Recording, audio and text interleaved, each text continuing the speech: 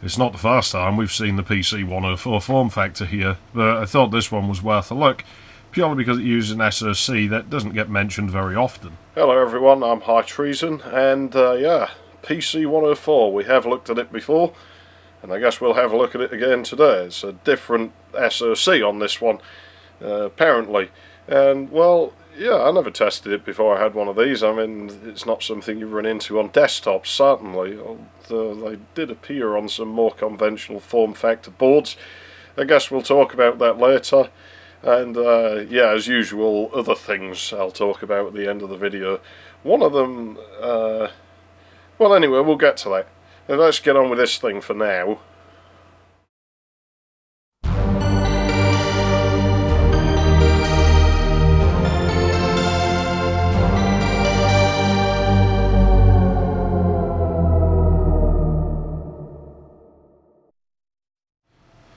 To be clear from the start, I've talked about both PC104 and industrial embedded systems in the past, so to prevent this video becoming excessively long for no good reason, I'm not going to be covering most of that again.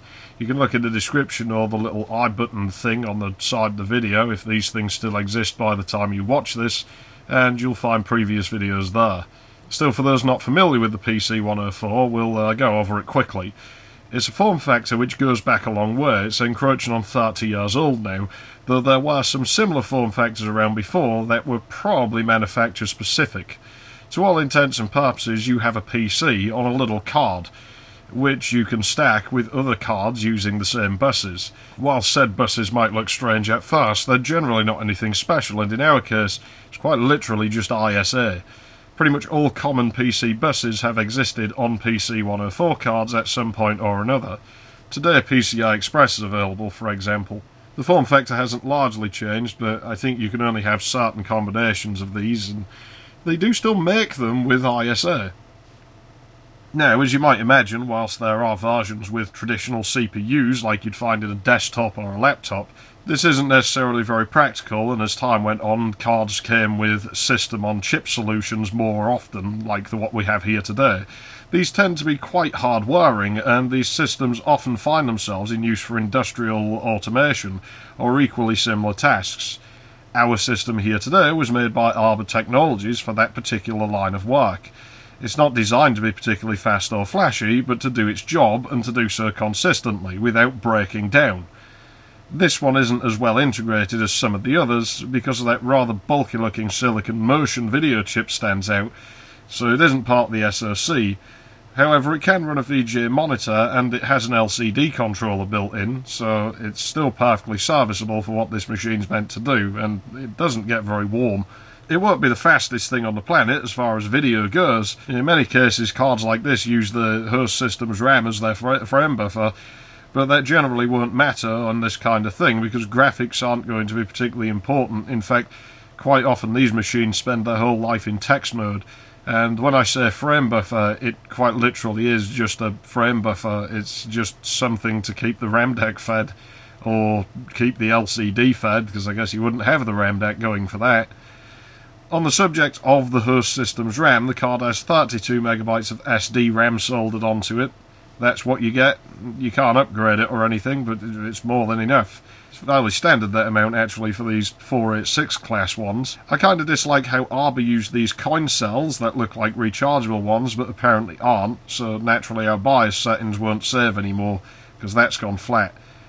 At least if they are rechargeable, I've not had one that works, and you're just going to have to solder a new one on, which I guess isn't a big deal, but it sort of seems to go against the design. I guess I'm in two minds because it's not a moving part, but I don't know. I don't really like that. Beyond that, there's a Realtek network interface. It's fairly standard. It's the same one you'd get on a PCI card in a desktop. The SoC does have PCI, but it's not exposed as a bus on this thing. I guess you just wouldn't need it here. It has enough serial ports and parallel, which is good, because you're going to probably need those. There's also USB and PS2, not to mention we get an IDE interface and a floppy interface. And the IDE interface is connected to the PCI, so it's actually quite fast. Under that heatsink is the SoC, containing the CPU, FPU, memory, bus controllers, as well as Super I/O. A load of other things. Actually, the IDE controller's in there, but it definitely is interfacing on PCI, or at least the host bus that the PCI is on. This SoC is the ZF Micro ZFx86. These are based on the ever-popular 486. There have been several versions of it, and this particular one is the older 100 MHz version. Curiously, Arbor supplied this system broken because they jumper it to 133 by default, which later chips were rated for, but this one doesn't even start up at this speed, so they didn't think that through. They do actually run quite cold. In fact, some of the 133 MHz versions use less than 1 watt at full load, so yeah, that heatsink, you're probably best having it, but it's not going to do a whole lot. And that's kind of the goal with these, because if they're in a dusty environment, well, you don't really want loads of fans clogging the system up with dust. Unfortunately, I can't get the heatsink off. Well, I could, but I'd rather not risk it, because it's on there very, very strongly. It's really just a regular-looking plastic BGA package under there, like the STPC chips were, and actually like that Silicon Motion video chip. It's not very interesting to look at. They're not glamorous, those things, but it'll definitely work. These particular SoCs have actually appeared on AT and ATX motherboards, intended as replacements for very old systems, but good luck finding one and even better luck affording one if you do. I did try to buy one from a company in Florida, but their contact page was broken and I couldn't get anyone to answer the phone. Then they redesigned their website and didn't seem to sell them anymore, but then they did and then they didn't, and otherwise you might have been looking at that today instead of this. As they did such a sloppy job, I'm not going to name them. They didn't want my money, so I'm going to assume they don't want anybody else's. Fuck them. But anyway, obviously we're not looking at that because I couldn't buy one. I guess we'd better test this thing out instead. Doesn't matter, this thing was cheaper anyway. Being a 486 core under the hood, it means it'll operate just like a regular PC for the most part, of course, though the Silicon Motion video chip scales all of the output to 800 by 600, which is probably just because it's oriented to LCD screens rather than CRTs. It's not the worst scaling I've ever seen, nor is it the best, but it's good enough for this system's intended application. I mean, it's better than what we had on the crappy DOS, isn't it? And to be honest, that was inexcusable, because I've used plenty of laptops with C&T video solutions that have way better scaling than that, so I really don't know what the hell was wrong with that thing, but the BIOS is a bit unusual. I mean, aside from seeing a 486 with a post-2000 copyright date, which, well, it's much older than my STPC systems, but still. There are a bunch of options you don't normally see, but there are also ones which are common on real 486 boards, like timing and such, which are completely absent. You can't even read what those are set to, so you'd better hope they're decent. It's a safe bet they're probably hardwired for reliability over speed, given the intended use case for this system, and to be honest, that is for the best. Like I say, this thing isn't going to be rip-roaringly fast. It wasn't designed to be, and it doesn't need to be. Today we'll be running DOS purely as that's what we always run, and we want some comparisons, but a system like this might not have done that. I mean, DOS is popular. In fact, this comes with a Dr. DOS license, this thing. But, well, we already talked about QNX once, a real-time operating system. It might have run that, or it might have been running something like VxWorks. It's another real-time operating system. It's very modular, and it's very common in space. I can't operate it worth a damn, though, so, yeah, we're on DOS. And, to be honest, it's not an unpopular choice on these things, as far as I'm aware. But how fast can we go? Well, it looks passable. So does that. Maybe not so great. I've got a bit of a bad feeling about that one. Well, that looks alright, though. It seems okay. And I can't run Quake. I'm not sure it's the system, because I have this problem with Quake quite often. It doesn't seem to be very well coded. Some machines it'll work on, and then it won't, and some it just never works on. I don't know. It probably wouldn't run very fast, but in our case, I'm just going to say it ran too fast for us to see, and it gave overflow points, so yeah. So none of this really means very much on its own, but interestingly this CPU identifies as a Cyrix DX4, kind of like the STPCs identify as a non-clock doubling or a DX2. Now, to be clear, they're definitely not the same SoC with a different badge. They're built differently, and it's quite apparent. I mean, for a start, the STPC runs on a 66 MHz bus, hence it's a DX2 when it's at 133 MHz. The ZFx86, just like the original CPUs, runs on a 33 MHz bus. I mean, it's perfectly usable, but it's a DX4 CPU in there to all intents and purposes. The STPC also had integrated graphics and a few other differences in its architecture, so yeah, they're not the same chip. It was clear where SGS got the license for the Cyrix architecture because, well, they were one of the fabs Cyrix employed, and part of the agreement was they could sell Cyrix chips with their name on it, and really the STPC, I guess, was just an extension of that. ZF Micro, on the other hand, must have bought a license from somewhere at some point, and I don't know where. I mean, this thing seems to have come about at the end of the 90s, but it's hard to pin down exactly when. And, well, they could have maybe have gotten one from SGS, TI or IBM, but Cyrix was changing hands a few times at that point, and whilst they could have bought it from Cyrix, I don't know who would have been the parent company of Cyrix at that particular time, because I don't know when this thing was made. It's possible they didn't have a license for it, but I find that doubtful. Still, if anybody knows, then do enlighten me where they got the license from. It doesn't matter anyway. We'll test it against an original Cyrix DX4100 CPU, and we'll use my ECS UM8810, where... oh no. This card uses a technology called CQM.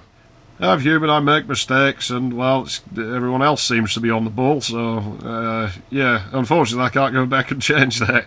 YouTube could really do with an edit feature. Still, moving on, it actually, no, let's not yet. Here, have a schematic. I reverse engineered the VR100. Should be quite easy to make one if you have an ECS board like mine and you want one. I mean, you could even feed the output into other boards that don't have volt regs on, I suppose. You just use wires. But really moving on, I'll be turning the L2 cache off on the old DX4, as like many of these SoCs, the ZFx86 only has level 1 cache. It's 8K, it's in write-back mode, just like the original CPU. The Cyrix does win in 3D bench, it's 48 versus 34.5, though I would suspect the VGA card in the DX4 might be helping here, even if it's that inexcusably slow diamond one. There's no way the Silicon Motion chip's going to be all that fast. The turns have tabled in PC Player though. Having said that, it's 11.6 versus 11.4 in favour of the ZF. The tide has tanked in top bench back in favour of the Cyrix, 237 versus 139, but it's quite clear that the SM video chip is holding things back for the ZF, and really the results are probably quite close otherwise. CPU scores are nearly identical in SpeedSys, 40.56 for the ZF, but with 40.30 for the Cyrix, it seems no improvements were made to the CPU core at all, and really this is just about within the margins for error. This time of year, the temperature's fluctuating quite a lot with the weather, and, well, that's actually enough to knock it by this much. And let's face it, there would be no reason for ZF Micro to really modify the CPU core that much, beyond shrinking it down to fit in the SoC and not use much power. There's no point in tampering with it, you want it to be compatible, and it'd been around a good while, everyone knew how it worked. Video memory for both systems is below 10 megs per second, with only around 8 for the Silicon Motion and 9.4 for the crappy Diamond Vision 868, but I mean... it's probably like, what, 20-some%?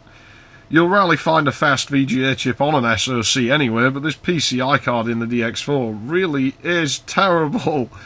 I mean, that thing would be trampling this a lot harder with practically any other card, but yeah, luckily we can replace that one, and I don't care about the issue on the ZF. It's clearly not taking advantage of the faster SD RAM, because I mean, like, well, it tramples the memory bandwidth at 80.98, where the old DX4 comes in at 54.83, which actually is quite good for a 90s 486. Level 1 cache is close though, 62.98 for the ZF versus 64.02 in favour of the old Cyrix. This is probably just something to do with timings or weight states, to be honest. This is very marginal. Throughput is similarly close. It's 24.70 versus 22.55. The ZF takes it here, but it's extremely close. Doom is significantly faster on the DX4, the ZF, scraping 19.5 versus 26.7 for the old Cyrix DX4. Again, I'd be willing to blame the silicon motion chip, and I'm not going to bash on it, because as we established, it's not designed to go very fast, and to be honest, I think it's doing just fine. Unfortunately, the ZF Micro can't run NSSI, as I feel this would be better to demonstrate what's already apparent, that when it comes down to what's really under the hood, and especially code running on the CPU alone, there's practically nothing in it, and it seems the ZFx86 does perform on par with its granddad, the Cyrix DX4, which is what it claimed to do, so, well, I guess it works. I'd be curious to know how it stacks up against the STPC, but I've never seen one of those at 100 MHz, although we know how the 66 MHz version was very close to Cyrix DX2's, despite the clock multiplying not being a thing on the STPC. So it's probably safe to bet that these two SoCs perform about the same as each other. Overall, I don't think the ZF Micro is a bad SoC at all, and I'd even wager the compatibility issues I've had on mine one are just Arbor or Phoenix been a bit dodgy with their design somewhere. Plus, I doubt this sort of thing ever came up in its intended application. It wouldn't really be used for the sort of things we've thrown at it today. I mean, running Doom is not really pertinent to operating a factory production line. That said, I don't know why, but it just doesn't appeal to me as much as the STPC systems do. It feels a little weaker somehow. If that makes any sense, I just can't quite place my finger on it. I do wonder how the 133 MHz versions hold up, but I can't see myself getting hold of one, because they cost a lot of money and I just wouldn't really use it for anything. As the Cyrix 586 that we've run a DX4 in today generally does that kind of stuff for me just fine. And it's worth noting that with L2 cache you actually do get quite a bit of a boost, so yeah, that's something to keep in mind. But I think that's enough, and I will pass you back over to that dickhead in front of the camera, even though I do have a couple more things to talk about. They're pretty short and we'll just do it there. Yeah, so that's that. To be honest, I don't think it's a bad little SoC, and I do think a lot of the problems with it are likely a design flaw with this board or with that dodgy Phoenix BIOS. The disk-on-chip thing, luckily I looked and I did talk about it last time on the STPC one, because I can't get it to work on this no matter how I configure the window. It's obviously a fault with that BIOS, so yeah, I don't think it's very well written, that BIOS. Arbor probably didn't update for it. It seems to be, I believe that they updated it after that, but I can't be quite sure now. I can't find the manual either. I did have it and it's vanished. There's nothing too interesting in there that I couldn't talk about. Visuals on this. I don't actually know how this is going to turn out. I'm just kind of filming anyway, because I don't know if you'll have noticed, I mean, we had a lot of issues, like my SD card for my camcorder failed, and so I had to use an old one and turn the quality down, but this also, it got stuck, and I've only just been able to get it out and put a good one in there again, because it was a very slow card, the one I had to substitute, and yeah, this has coincided with, like, the sensor, it's like going dim, and I've never really, I have had that happen before, but they usually go yellow first. Like, they don't just go dark, they start going that piss yellow colour and then everything starts going dark. The light I've got cranked as far as I can, I've got the gain cranked as far as I can on the camera, which makes the quality worse, and I'm going to have to try and drag this up a bit in Vegas, and it seems to be at a point now where we're going to start losing fidelity quite a lot, and that's not really good. Coupled with the fact that I fucking hate having to use a modern computer and it's painfully slow and stuff, I probably will replace the camera at some point, but we'll be going back to a consumer camcorder, because I'm not putting 4 figures into another one now, because I haven't ended up using it often enough anyway. You know, I'm still glad I did. I've liked having this camera. It has been a good camera, but I would have expected it to last a little bit longer. You know, the fans in them have a finite life where a little alarm goes off on them when the counter's gone over, and I expected that would be the first thing that would break on it, not the SD card slot and the CMOS sensor. So yeah, at least I seem to think it's CMOS. I don't think they really use CCD very much now, do they? So that's not good. But anyways, something that might be good is I have a laptop And I've wanted an excuse to get one of these laptops because I've used one before and I really, really liked it, and I just couldn't find... I don't know what happened to it, to be honest. I still have the parts I took off and replaced with better ones, but I don't have the laptop. Well, I got another one now, and it's the lowest end model, so I guess we're back where we fucking started. But yeah, the excuse was because people keep talking about their fucking stink pads, and I can't stand stink pads. I think they're fucking garbage. I'd rather be stuck with one than a lot of the other stuff that's out there, but I don't fucking like them. I think they're horrible. And it turns out I don't actually know anyone who has the equivalent, so if you have like a ThinkPad 600, I think it would be, I don't fucking know the model numbers, they're all the fucking same. Or at least like a Pentium 2 based one, if it's like 266 or 300 megahertz, right? If you can run SpeedSys on that, and post me the results, right, just, if you got a capture card, capture it, if you can get a PCX of it, or just take a picture of the screen with, like, your fucking phone or something. I'd be interested. That might end up in the video if you don't mind. To be honest, if you want to record a voiceover, just, like, reading the results out, that would be cool. I wouldn't mind including that in the video on the laptop. I don't know if it'll turn out faster or slower than mine. Mine's older than the ThinkPad, you'd think it'd be slower. Early indications do suggest otherwise, but I'm not setting any store by that because it just doesn't seem right to me. I do think mine should be slower. And if you are going to do a voiceover, you feel free to do that in like a different language. If English isn't your first language, which you could totally just insult me the whole time, and well, I'd know because I'd get somebody to translate it for me. But it could be kind of amusing, couldn't it? You know, that could be kind of neat.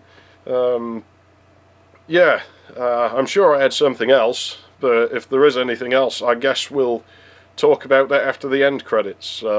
Title, synth, noise thing. I've remembered what it is, but I've already committed now, so I'm High Treason. Thanks for watching, and remember, until next time, don't be a screw-up, load DOS 622 up.